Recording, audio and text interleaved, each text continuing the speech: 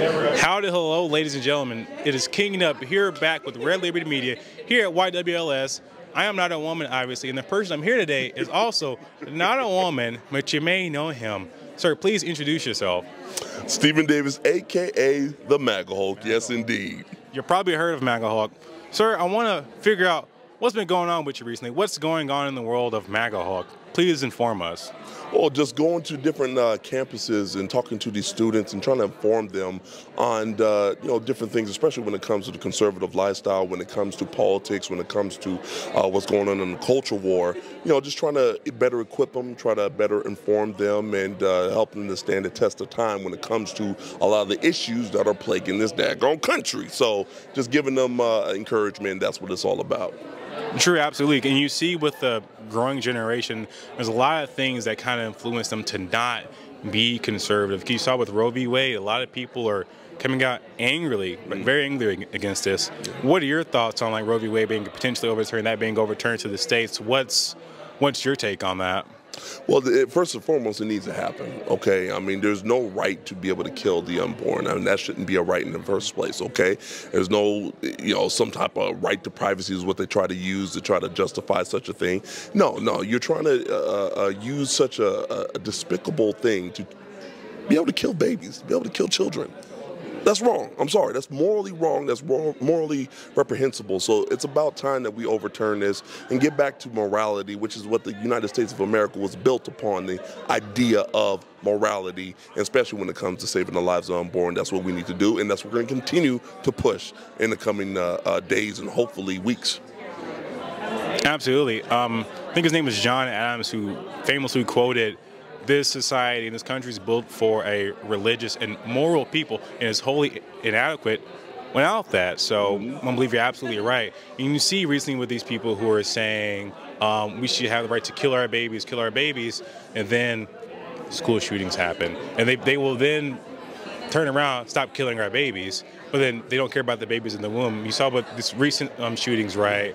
Now they're going to come after guns and gun rights and gun owners. What is your take on that? How should people be facing that, or should people be scared? Well, one thing I will definitely say is the hypocrisy of the left knows no bounds, okay? One moment they're talking about it's a woman's right to choose to be able to kill their child, and then the next moment they're talking about, oh my goodness, you let kids die. Oh my gosh, you're such a terrible person for letting kids die. No, well, first and foremost, the Second Amendment guarantees our right to be able to bear arms, first and foremost. Secondly, we need to be able to protect our daggone children. How about that for an idea? And that's something that's, when it comes to us on the right, we have been very consistent with this messaging, okay? Protect the young, protect the unborn, protect the vulnerable. That's one thing that we're all about. So when it comes to the Second Amendment, hey, how about we have an armed guard or armed guards when it comes to these schools and protecting these children that are vulnerable? I mean, you have armed guards when it comes to these politicians. You have armed guards when it comes to banks. You have armed guards when it comes to airports and whatnot. But why not have armed guards when it comes to the most vulnerable among us, and that's children, innocent children? So when it comes to the Second Amendment, you got to understand that we have the right to bear arms, and we're going to continue to promote that till the day is daggone long, because it is our amendment, Second Amendment right. Amen, MagaHulk. I think one last question here. We saw with the COVID lockdowns, we saw how that was conducted, right? And there's this new thing coming up, monkeypox. Oh. I wonder how they're going to be conducting that. Will there be more lockdowns? And if so, how should the conservative or the average American really look to this? Should people be, well, another lockdown or another pandemic? What should we do?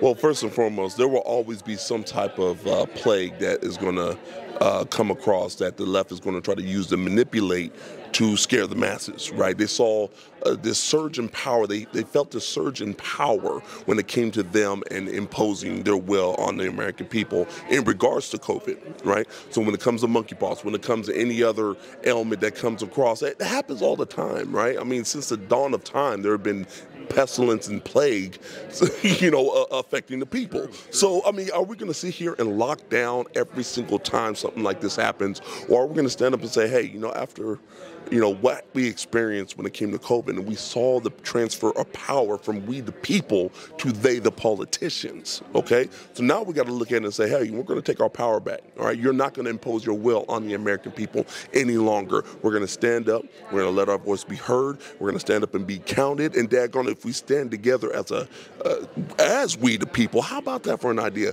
Stand together as we the daggone people and say, you know what? It's not happening anymore. You're not taking the power away from us anymore. And we're going to stand for our rights, and that's what we need to do as a people, because we have more power together than we do apart. And they want us apart because we don't have power, and they know that. Divide and conquer. So we got to stand together, and my message to the American people is to stand together against the tyranny that they wish to impose upon us. Absolutely. I feel you 100% there. Sir, this has been very pleasant. Where can the people find you? Yes, you can find me on Twitter, Stephen D. 1776, Stephen with the PH, the real way. Yes, indeed. And you can also find me at Stephen Davis 1776 on Instagram as well. Again, with the PH, not a V. I'm the real one. Yes, indeed. So definitely follow me there. Folks, this has been KingKnub of Red Liberty Media. We'll see you next time.